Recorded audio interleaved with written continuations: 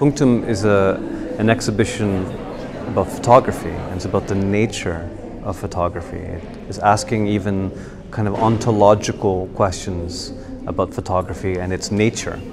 And it stems from these questions that are being asked in a book called Camera Lucida by Roland Barthes. In German it's the Helle Kammer. And in this book, one of the terms that Barthes uses is punctum. And he uses this as a linguistic device to try and enter into photography in a sort of philosophical and phenomenological way, but also in a very personal way. So although the book is quite complex, it's also very, very readable, and it's a very pleasant literary experience. And it has a beautiful relationship to photography. A lot of photographers don't actually accept the book, but at the same time, in art school, I think it's been a very grounding piece of literature for looking at art and looking at photography. But the idea of punctum is something that invited 50 people to investigate themselves personally from the standpoint of where we are today with photography, and what does photography mean now, nearly 35 years after this book was published. And you know, the selection is really wonderfully surprising. You know, I had a little bit of a hand in how that was developed, but mostly I see it as a collaborative project where everyone is choosing something for them that has this element of punctum to it. And the people are artists and photographers, but also curators and writers, some of whom don't really have a relationship to photography, and many of whom do. So I wanted it to be as thorough as possible in one sense, but at the same time we're always understanding that it's an impossible quest, so to speak, you know. So it's a bit of a poetic quest. And yeah, the results are pleasantly surprising, from photographs behind me by Willie Doherty, for example, that was chosen by Duncan Campbell, an Irish artist, or Alison Rosita, an American photographer, who, this is actually expired photo paper that's been developed 30 years after it's expired, so it's not like an homage to photography and analog photography itself. To choices by Boris Groys, who chose a photograph of a poet that he knew who is soon going to die, and it's in a way a very personal choice. And then there's even an installation in the exhibition, and so I wanted the project to expand around the concept in many different ways, and hopefully it has done that with this selection.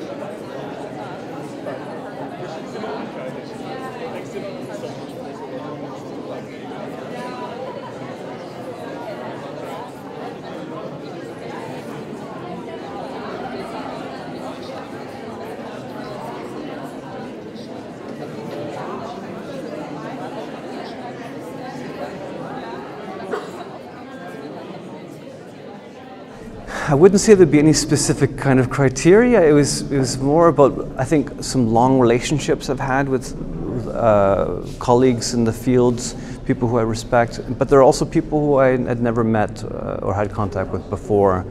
I wanted there to be a good selection, of course, from this region, so I invited a number of people from Salzburg and from Austria, but it extends into Germany, into the UK, into Ireland, Canada, United States, into Asia, India. You can't be completely, you know, you can't invite the entire world, unfortunately. But I wanted it to be representative of some parts of the world. But there was no criteria per se. It was more that I was curious about these people specifically, each of them individually, how they would respond to the project idea. And in thinking about that, I wanted to make sure that there was a broad range of people in their relationship to photography, whether it's quite intense or maybe a little more withdrawn.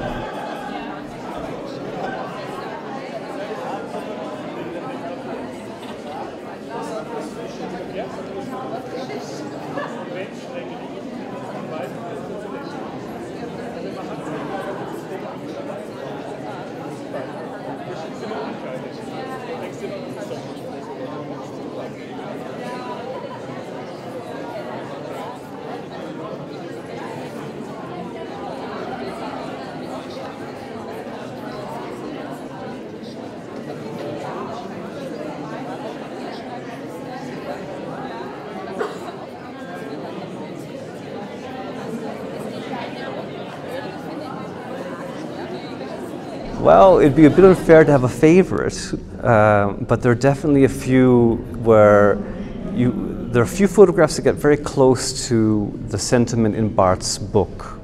And one especially is a photograph by August Sander, which is over on that wall, which you could actually imagine it in the book. And there's a beautiful text written by Martin Herbert, who chose the photograph that accompanies it. But I also remember very wonderful surprises.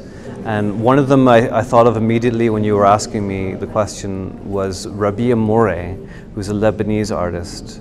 And he sent the photograph and the text at the same time, and I read the text and looked at the photo, and it was so overwhelmingly powerful and so emotional that it was something that it really brought a joy to me that I had invited him.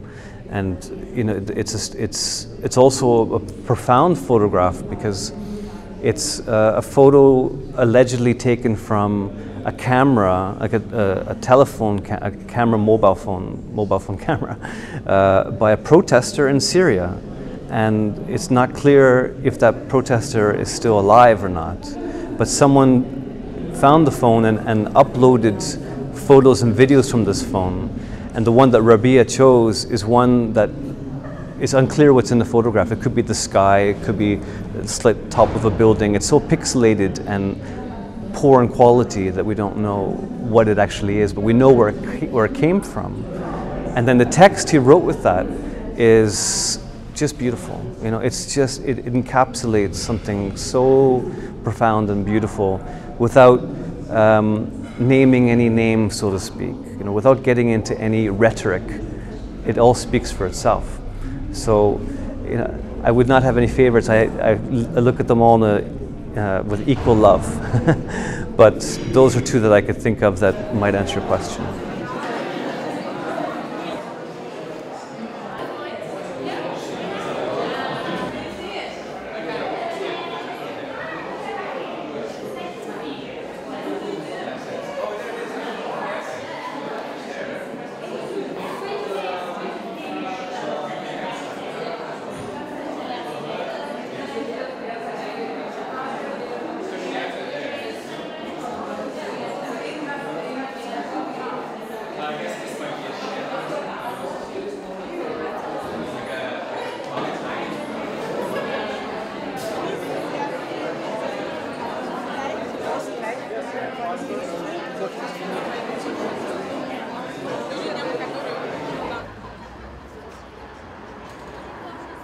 Beautiful.